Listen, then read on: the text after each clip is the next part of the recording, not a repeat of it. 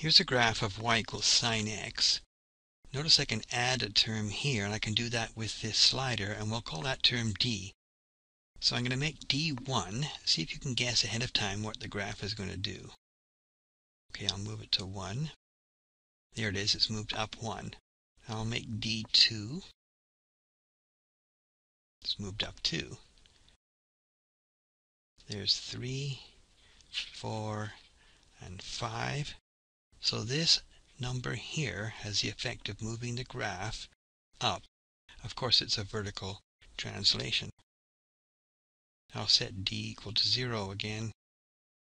And if that's negative, of course, it will still be a vertical translation, but it'll translate downwards. So here we have -1, -2, -3, -4, and -5. So these sinusoidal functions behave exactly the way polynomials behaved.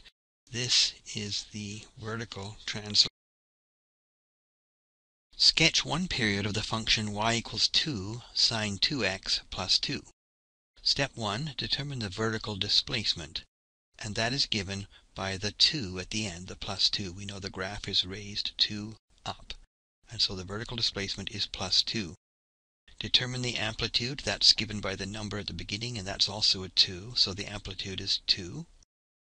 Determine y max and y min. Now the graph will be raised up 2, that'll be the vertical displacement, and then from there it will go up 2 to the y max because of the amplitude is 2, so y max is 4, and then it will go down 2 from the vertical displacement to 0. Determine the period, that's given by the 2 in front of the x, so 2 pi divided by 2 is pi. And now we'll sketch a working axis, and that's the vertical displacement, y equals 2. That's where the graph will be centered about.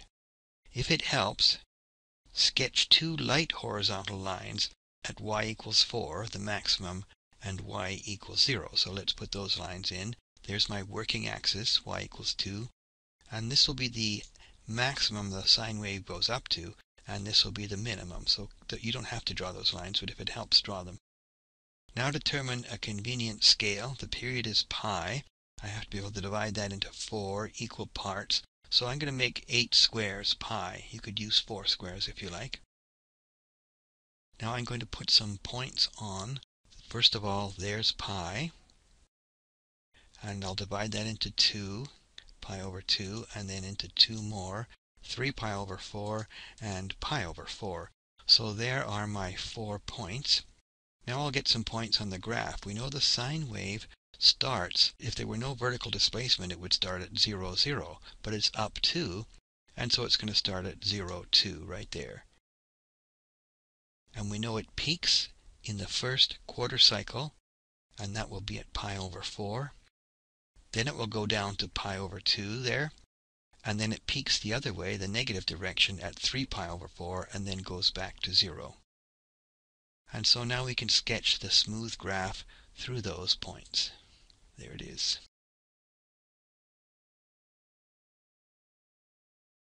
The vertical displacement is 2. The amplitude is 3. Notice it's positive. The amplitude's always positive. So y max, that's 2, and it will go up 3 from 2, so y max is 5. And then y min, that's 2, and it will go down 3 from 2, and so that's -1.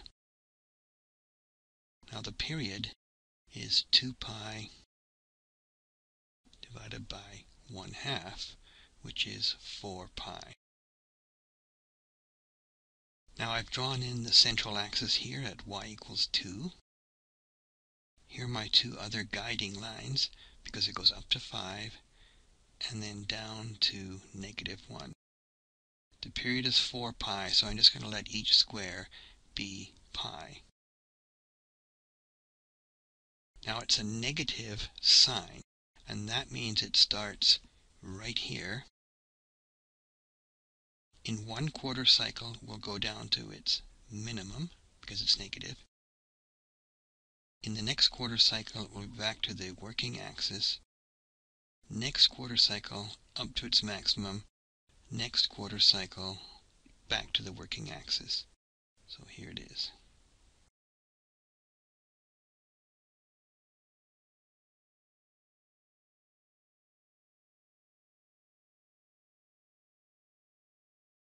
The vertical displacement is 1, and the amplitude is 4. So y max, it goes up from the vertical displacement, up 4, so 1 plus 4 is 5, and then y min, it starts at the vertical displacement and goes down 4, so 1 take away 4 is negative 3. Period is 2 pi divided by 4, which is pi over 2. Now I'll move my lines in. First of all, here comes the vertical displacement line, and then the two guidelines. The maximum is 5, and the minimum is negative 3. So I know my graph has to lie between those lines. Now I'll pick a convenient number of squares to represent pi over 2. How about we let pi over 2 be 4 squares right there? Okay, so this will be pi over 2. That means pi is 8 squares, but we don't even need pi. We'll just go pi over 2 is 4 squares. And then we divide that into 4 parts. There it is. And it's a negative cosine graph. Now cosine would normally start here at its maximum, but it's negative.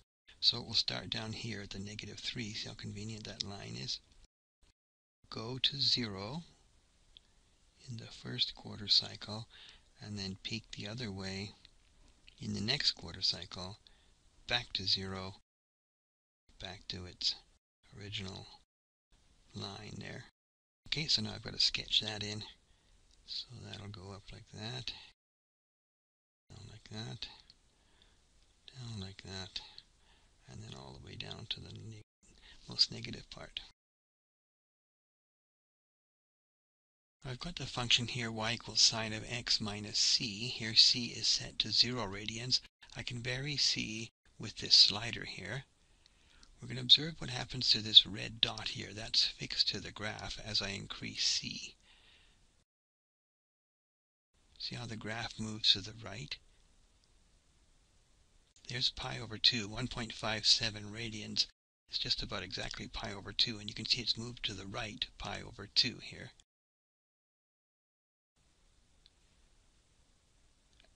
And there's pi radians. It's moved to the right, pi radians. Notice the graph, because of the negative sign, moves to the right. Going here, there's 3 pi over 2. And finally, 2 pi, 6.28 radians is the right. So this is just like the polynomials. With that negative here, it moves it to the right.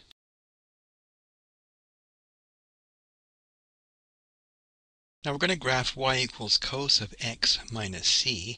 Now c at this time is going to be negative, and so we get the effect of y equals cos x plus some number, okay? Now remember what happened to a polynomial when we replaced x with x plus 3 or something. The graph moved 3 to the left. So let's see what happens here as I increase this, and sure enough the graph is moving to the left. There's pi over 2, 1.57 radians. So x plus 1.57, or pi over 2, moves it pi over 2 to the left. And we'll go to pi now. There it is. X plus pi radians moves it pi radians to the left of the y-axis. There's 3 pi over 2, and finally 2 pi. So again, the effect is exactly the same as with the polynomials. But the period again is 2 pi. And the phase shift this time is pi over 2, and because of the minus sign, it's right.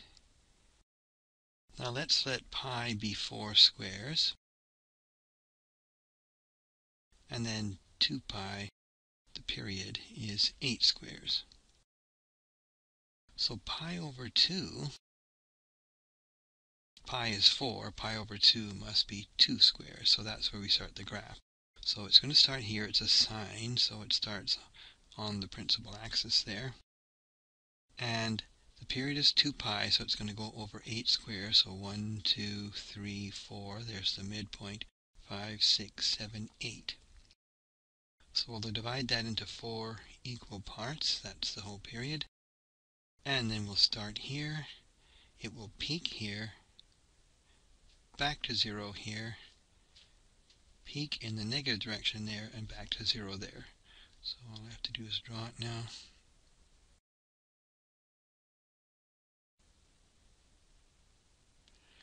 And then if you like, you can put in this part too.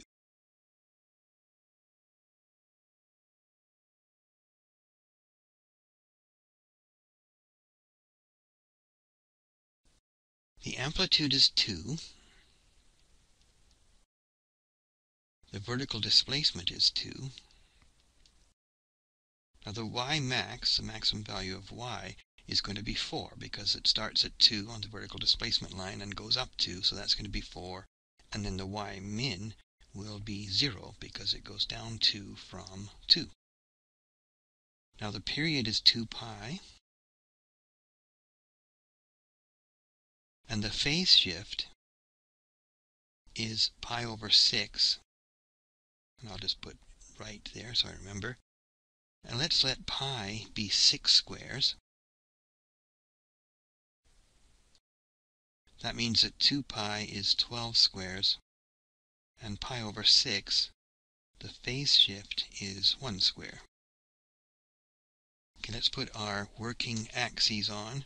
So this goes at 2. That is the vertical displacement. And we know the graph goes up 2 and down 2 from there, right along the x-axis. Now, where does the graph start? It's a cosine graph, so that means it starts at the top, the highest point. And it's pi over 6 to the right, so pi over 6 is 1 square. So cosine will start here. And then it will end 12 squares later. That's 2 pi, and the period's 2 pi. 2, 4, 6, 8, 10, 12. So that's where it will end. And then we just have to divide this into 4 equal parts. So there's the middle, and there's the other 2. Okay, and so it will go down to here in the first quarter cycle. Then down to here in the next quarter cycle. Back up to here, and ending here. And if you want, you can complete it. It'll be over here somewhere, so it'll just come down like that. The amplitude is 3. The vertical displacement is 4. And it goes up from the vertical displacement to the maximum, which is going to be 3 up, the amplitude. So y max is going to be 7. And then it goes from the vertical displacement down 3, so y minimum will be 1. 4 take away 3 is 1. The period is 2 pi over 2, which is pi. The phase shift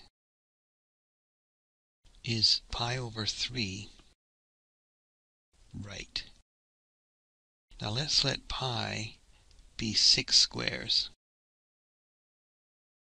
The period's pi, so we don't need 2 pi. And that means that pi over 3 is 2 squares, 1/3 of that. Now where will the graph end? Well, it's going to start at pi over 3. And then the period is pi, so add that on, and that will give us our end point, which will be 4 pi over 3.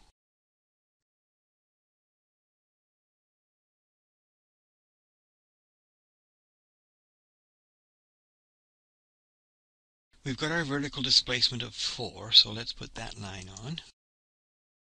And now let's put the other working lines. We're going to go up to 7, and then down to 1.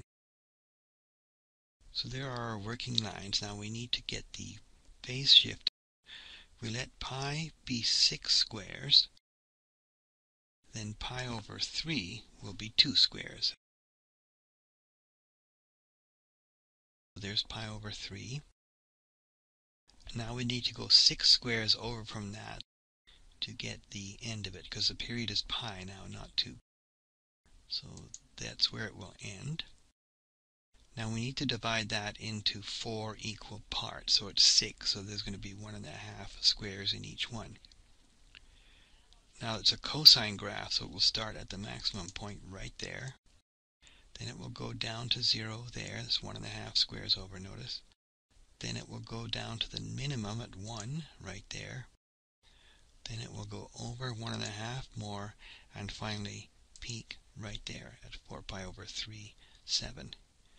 Now we'll connect that with a smooth curve, and if you want you can go back to the y-axis right there.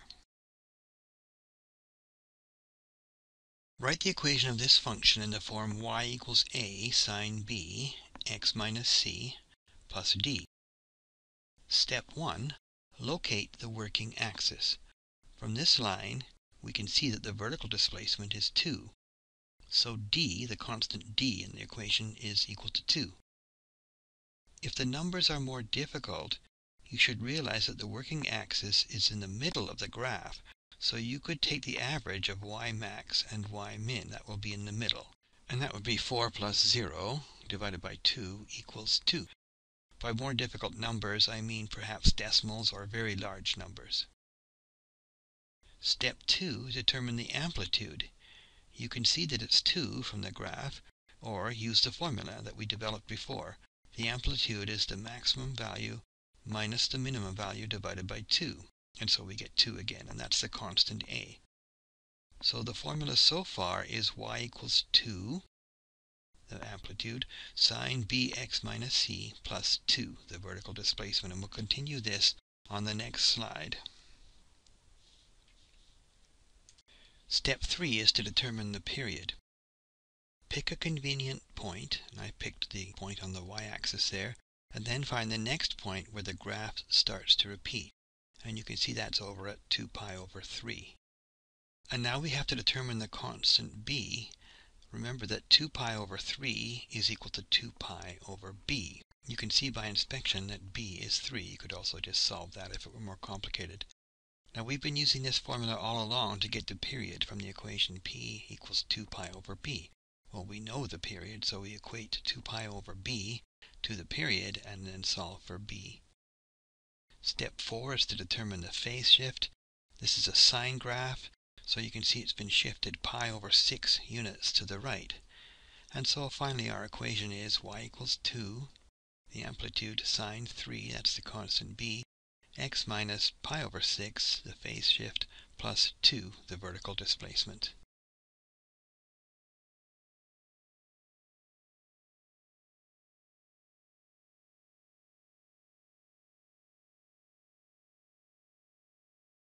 Now we need to determine the vertical displacement. You can see it's still going to be 2 for this graph. It's the same graph as before. And then the amplitude is also 2, so that's 2. And the period will be 2 pi over 3. You can check from here to here if you like. Try a new spot. That's pi minus pi over 3 is 2 pi over 3. So we've got the amplitude is 2. The vertical displacement is 2, and the period is 2 pi over 3.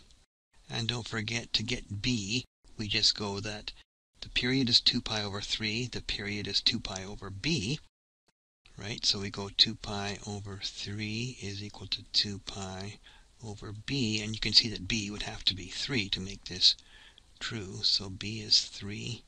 And finally, the phase shift for a cosine graph, that would be this. And that is pi over 3 to the right. You could also go this way, okay? There's more than one way to write these graphs, but we'll pick the simplest way. So the phase shift is pi over 3 right. And so our equation then is y equals the amplitude, 2, cosine, b is 3, x minus pi over 3, plus the vertical displacement 2. Now you can see the vertical displacement here is 2. There's the center line of the graph. Don't forget we can find the average of y max and y min. 4 plus 0 divided by 2 is 2. So the vertical displacement is 2, and we're calling that d in the equation, so d is equal to 2. And then the amplitude, you can see it goes up 2, down 2, so that's the amplitude. And that is a in the equation. Now, period is, let's see, it starts here. It starts over again right here, so that's pi over 2 from there to there. So pi over 2. Now let's get the constant b. Well, we know the formula for the period is 2 pi over b. And we know the period, it's pi over 2. Pi's cancel. You can see when we cross multiply, we're going to get b is equal to 4. And the last thing is the phase shift. If this is a sine graph, it would normally start here, so it's been shifted this much. That's pi over 2, so this must be pi over 4. So there's our phase shift. So the equation then is y is equal to a, the amplitude, times sine. B, the number that goes in front here, is 4. X minus the phase shift, pi over 4, plus the vertical displacement d, which is 2.